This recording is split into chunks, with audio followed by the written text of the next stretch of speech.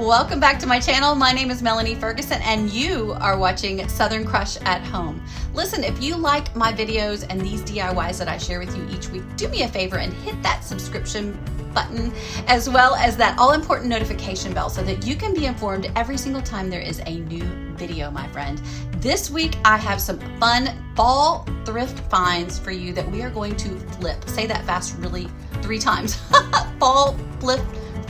Anyway, so this is one of them, as well as these 2 pumpkin themed projects. We are going to make them over into something super cute and fall decor that you can decorate your home with.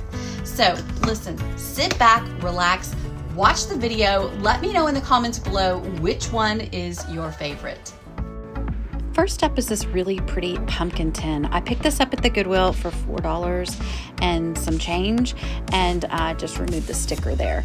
Now, I decided to give it a good cleaning with a baby wipe first, just to kind of get all the extra off. I decided to leave that bottom sticker on there because I didn't think it was hurting anything. I took some little wooden bead knobs. They're little squares. They come off of actually a game at the Dollar Tree that I picked up during Christmas.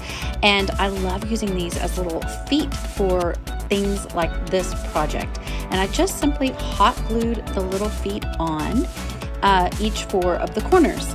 Now, in future, I would have painted it first and then added the little feet, but you know, you never know till you're done. Hindsight's 20/20, and I had already glued all of these on. It was not a problem. So I glued the 4 feet to each of the 4 corners, and I tried to avoid that little hole facing outwards. So oh yeah, that one jumped out of my hands. I don't really know what was going on, but I got a hold of it and got it on the tin.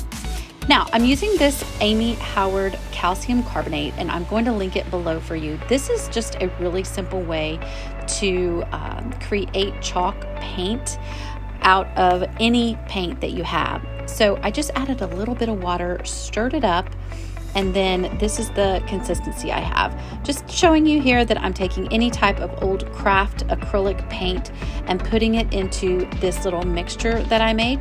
And this calcium carbonate is going to turn your craft paint into chalk paint. Absolutely love this. Just stir it really, really well. And once it's stirred, it will look like that. I took a foam brush and covered my entire piece with the black chalk paint, including the little feet here. Now, I did avoid those beautiful rustic looking pumpkins on the front. I didn't want to cover them with black, and I wanted to preserve the look of that kind of foil copper look that I had going on there. So this is why I didn't care about the sticker on the bottom. I went ahead and covered it with a little bit of the chalk paint, and I was good to go. Now, this did actually end up taking 2 coats of that paint.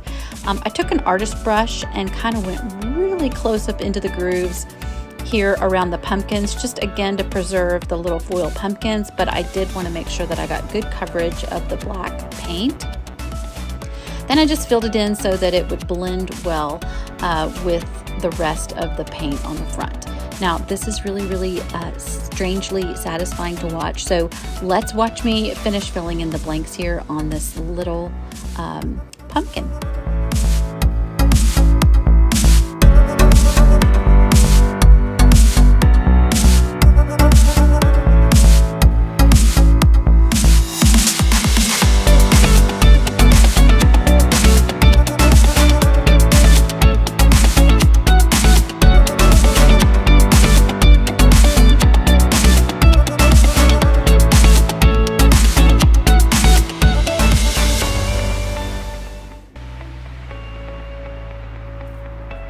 Now I decided to decoupage some Mackenzie Childs buffalo check, it's actually called courtly check, tissue paper to the sides of this little tin.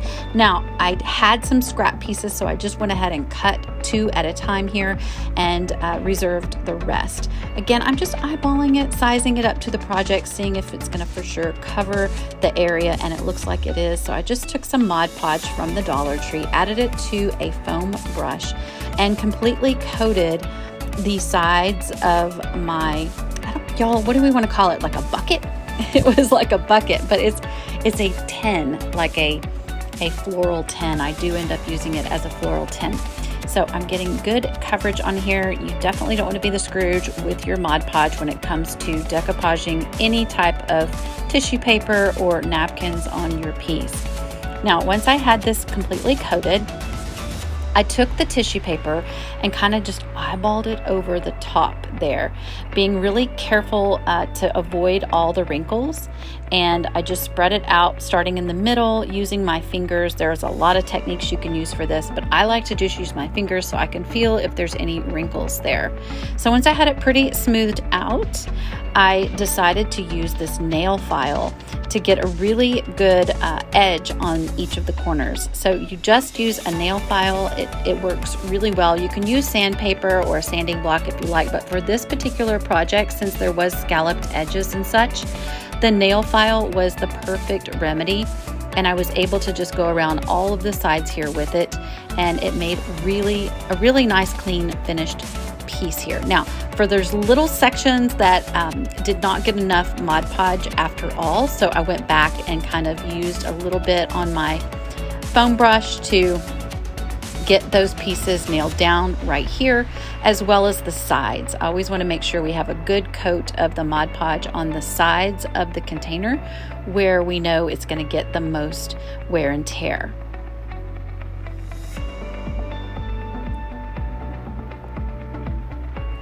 Pretty cute. I repeated it on the other side. What do you think? I absolutely love that part of the project. So next thing I did was add a foam block from Dollar Tree to the center and added a lot of just scrap florals that I had in my stash. You guys know that I have a floral tree that I love.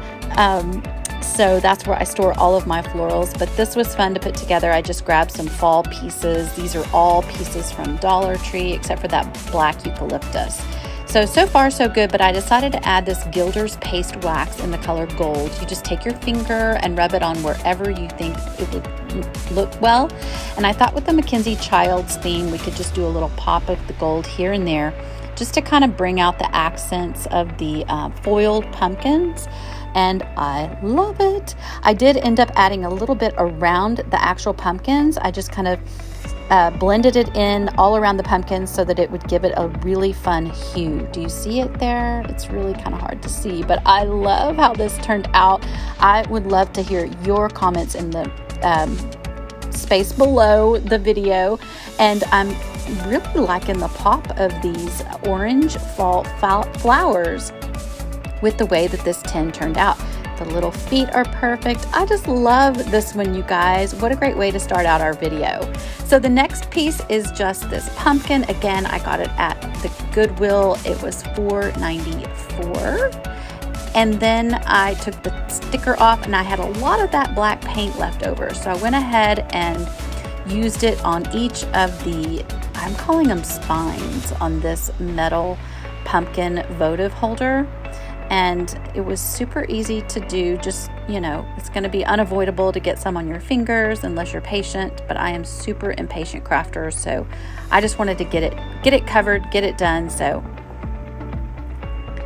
once I had that part done, I decoupaged the leaves with that same Mackenzie Childs tissue paper that we used on the previous project. I just made sure of the angle that I wanted the tissue paper to go down on, and then again I used that nail file to really get in the grooves and get this leaf decoupaged. And I actually just got a little impatient and started just tearing some of it off because it was a pretty big scrap piece that I was using there.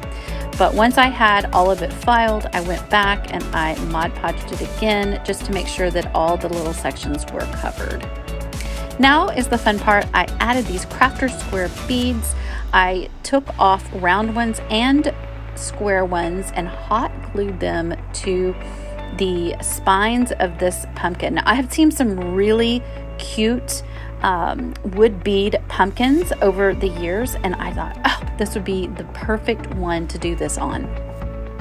So I just went to town and added the beads, again alternating between the round and the square beads, and just put them on here.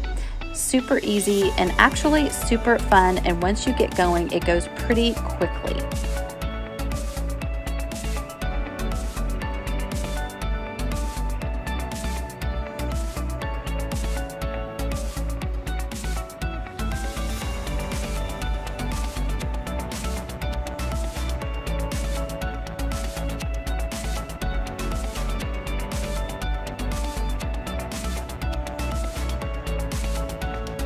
I made sure to avoid the very bottom of this piece. I just wanted it to be able to lay flat.